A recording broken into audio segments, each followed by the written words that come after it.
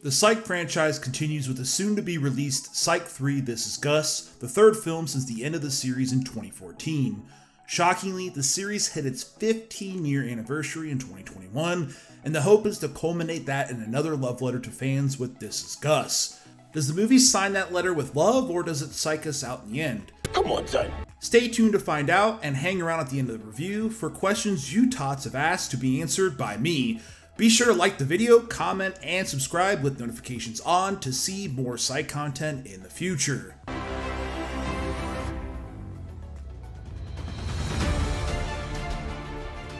Psych 3 This Is Gus follows our beloved heroes Shawn and Gus as they set off to cross their T's and dot their I's before Gus's wedding to Selene and the birth of baby Guster. It isn't long before Shawn realizes something doesn't quite add up about Selene, setting them up on a wild goose chase that puts the duo's relationship to the test.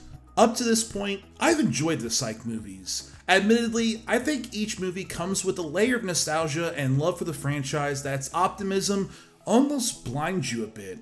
While I did enjoy Lassie Come Home, on revision, I felt it lacked a bit of meat on the bone. The jokes were solid, but the story and drive for those characters needed a bit more. That fear came over me a bit with the release of This Is Gus's trailer, showing next to no mystery and a plot that might not be enough to drive the movie a feature film distance. Psych 3 This Is Gus is the longest movie to date at 96 minutes, and I can safely say every minute packs a meaty punch. The first 15 minutes exudes enough confidence in our beloved characters and the progression of the storyline to propel the plot forward, even without a true bad guy, which, I mean, you still get one. Jokes are layered. Nostalgic ones are in place, including the suck it, wait for it, and of course, famous names for each other, including perhaps my series favorite, a heartwarming nod to James Roday Rodriguez's last name addition. Some are a bit deeper in thought and even providing meta commentary on Psych's own standing in the world. Then others, including an epic, 5-minute long bathroom fight scene between Shawn and Gus that is so stupid, so ridiculous that your stomach will be in pain from laughter. Without question, This Is Gus is the series' funniest movie. Returning to the scene is Timothy Omundson's Chief Lassiter, who, like the actor in real life, is transforming the character and growing. Lassie is trying to get back on the saddle of crime fighting, relying on Shawn and Gus to get him there in their own childish ways. All of which is sweet, but made exceedingly better by Lassie and Marlowe living in Henry's old house, with Lily, a teenager, doing what she can to protect her recovering father. The relationship is so damn cute, and mirrors Shawn and Henry's relationship decades prior. Girl power continues in this one, as it did with Lassie Come Home. Selene, Jules, and Chief Vick team up to save the boys from themselves, each character given enough to chew off to satisfy fans. At the heart of the story is Shawn's attachment to Gus and the fear of losing him to Gus's adulthood. Shawn, still battling with his own future with Jules, is a bit absent-minded to his own best friend's actions and how he is clearly sharing each moment with Gus. It shows, despite how great of a detective Shawn can be, he is entirely fallible. While my enjoyment in the movie remained consistent throughout its runtime, a few things still bother me, and most are general nitpicks. A few beloved characters don't share any scenes together, including two that feel almost attached to the hip that don't have one single scene together. While Shawn's fear of the future continues to loom over the movie, nothing is exactly addressed going forward.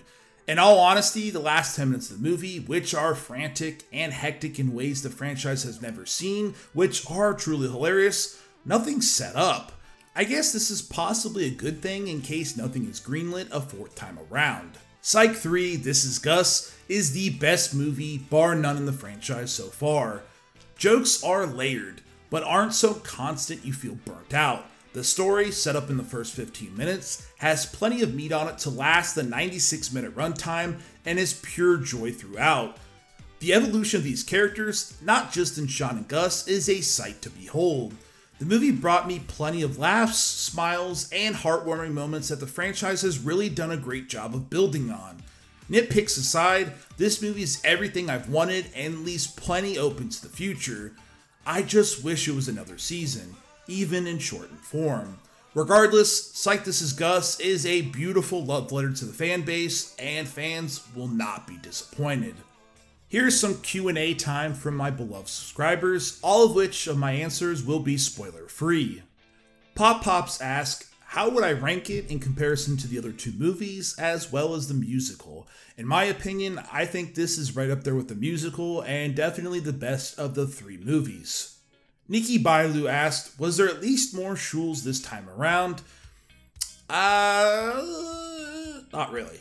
Mouse Pounder asks, does the movie feel like more than a long episode? Does the movie take any risks, or is it merely playing all the classics that fans have come to expect? Risks? Not really. I think the movie's pretty straightforward. It does feel like a long episode, but none of that feels bad.